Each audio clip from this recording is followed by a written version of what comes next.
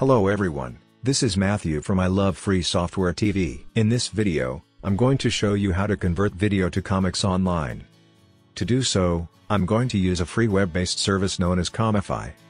This service analyzes and extracts the frames from the video, and arranges them in a comic strip pattern. It features several different techniques of frame sampling, extraction, assessment, and style model. You can try various combinations of these techniques to get the best output. To generate the comic strips from a video, first, select a combination of techniques for comic creation.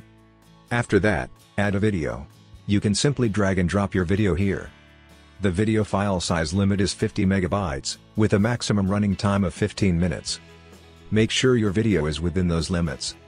You can also fetch video from YouTube by adding the video URL here.